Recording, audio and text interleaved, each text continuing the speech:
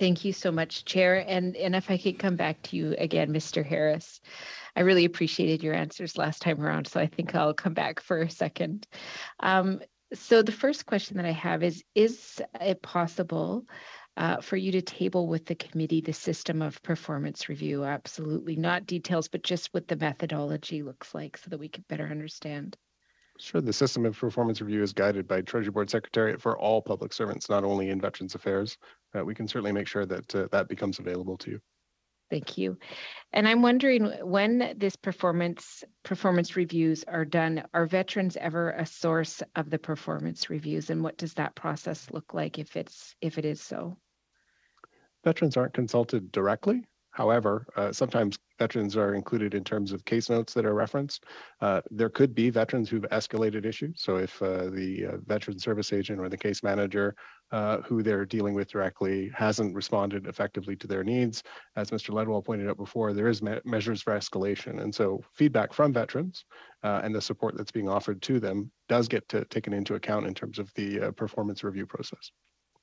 So if a veteran is having a case manager and feels concerned about something, they have a clear process, and that process, could that also be shared with what that process looks like and how that complaint is followed up with? It would be, I think, extremely helpful for the committee. There's a variety of ways for escalation. Sometimes that includes reaching out to somebody in the office directly. Sometimes that's a phone call into our client contact center. Sometimes that's a message into someone like myself as a senior official. So there's a number of ways to do that. We can try and collect a few of them certainly for you and share methods of escalation for veterans who may have questions or concerns about the service they're receiving.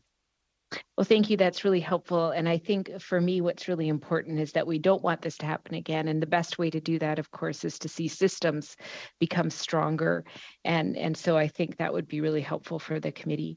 And then the last question I have is just a repeat of last time that I didn't get an answer. If a veteran asks for a conversation to be recorded, is there any method of doing that?